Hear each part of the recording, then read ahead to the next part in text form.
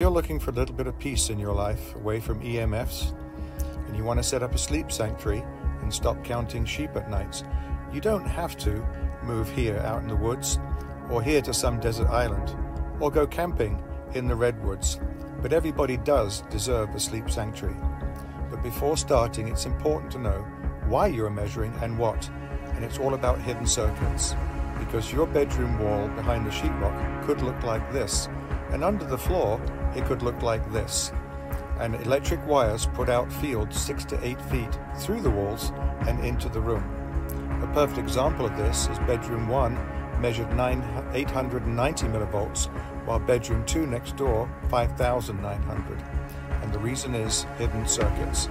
So if you want to sleep like a baby, it's time to measure.